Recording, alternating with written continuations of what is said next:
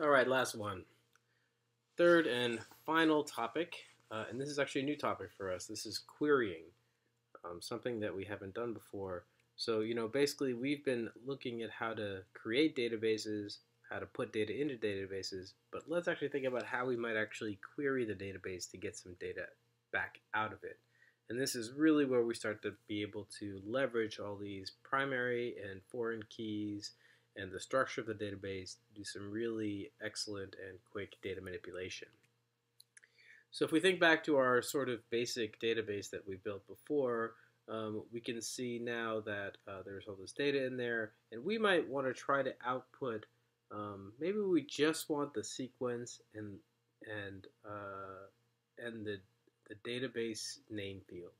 So we only want this GMT1 underscore human, and maybe the accession number, something like that, this GI number, and the sequence, right? But they're not in the same table, so how do we get all this information back out at the same time, right? Because if you're thinking about any type of analysis or any type of data presentation, we want to be able to manipulate our data very quickly and very easily.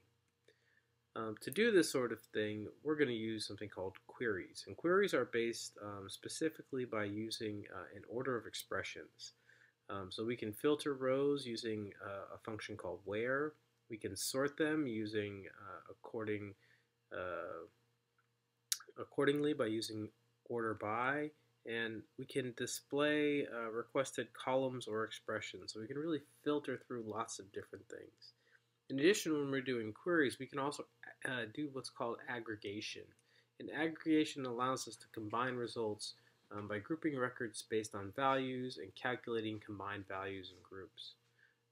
Specifically, we can count the number of samples we have, for instance, in a table called specimens. Or we might be able to count, we could output a vehicle and count the number of times that we have a specific count for that vehicle within the specimens table. We can also do things like get average depth and other types of calculations from this data. I'm mostly going to be talking about today, just to introduce the idea of queries though, about the usage of something called select. And select is the main way by which we query databases.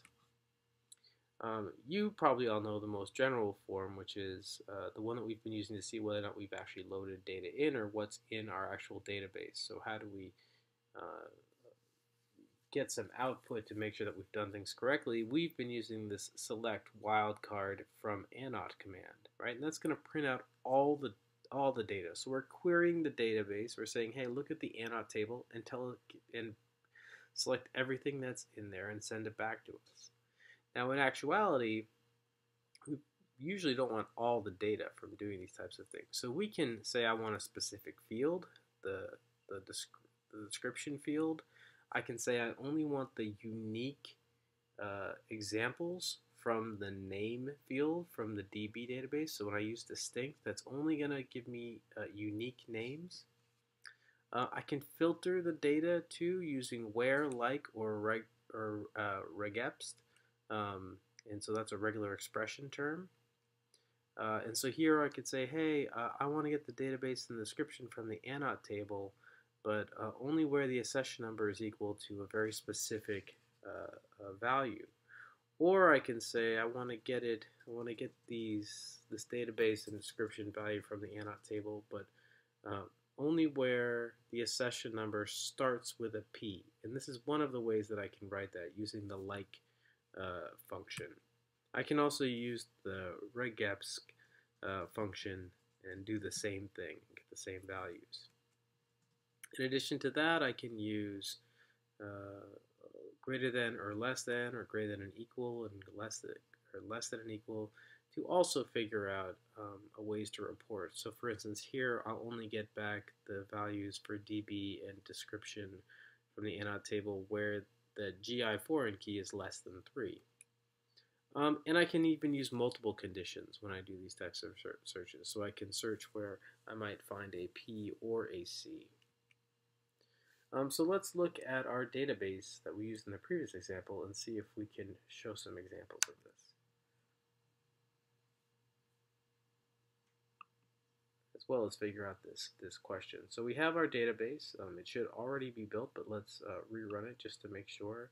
I'm going to double load the data using the two values, the set and the values example I did before, just so that we have some redundancy in there for some, so we can show you how to use that distinct command. So then if I go to each of these tables, I can run these commands, these select commands, and it will show us precisely what is in each of these tables. Right? So if I run it for anot, it shows me everything that's in these tables, right? And it's been loaded twice into that table. If I run it for prot, I can see that there's only one line with the sequence and the prot ID, the length. And if I run it for db, I can see that it's only been put in there one time as well. And there are the names and the GI numbers. And again, in this case, I'm going to try to output the sequence for GMT and its database name. And I'm just going to go for this one name in and of itself eventually. So if I start looking at the different kinds of queries that are available to me, first if I want to do some of the queries I showed you before, so if I just wanted to get all the description values from the anot table, I can use this select descript from anot, and that will give me all the description the values in the description fields. If I just wanted to get unique values from the name, from the database names, I could run this and it'll only give me the distinct examples. Now this might not be a great example, so maybe instead of database, if we use descript and anot, previously I had 8 values, right, and now I've got 4. So it condenses down to just the unique values from that column. Additionally, I can get multiple values from any table. So here I can get both the database and the description for any individuals that have a session number equal to P09488. I can also get any of the, notice I get all the same values when I look for any accession number that starts with a P. And I can use this, I can use this P percent sign to do that. I can also get the exact same thing from a search using this regex, where now all these values, all these accession numbers would start with P, which is right here, right? I'm going to get the same values for DB and description output. So this is allowing me to pull out data quickly from my database and acquire the data that I might actually be interested in looking at. I can also use wildcards on either side of P, right? And here I'm actually going to pull out 2 different items, or actually 4 items, but 2 distinct items from my database. And that's because if we look at the database, there's actually an entry that has another P in its accession number. And again, I can, with the regular expression search, I could just search for P and I'll get the same result. I don't need the wildcards. Again, I can use the inequalities to search for things like values for the foreign key of GI less than 3. And if I run that, I'll just get 2 values, which would be the first 2 things that were entered on their table because their foreign key is 1 and 2.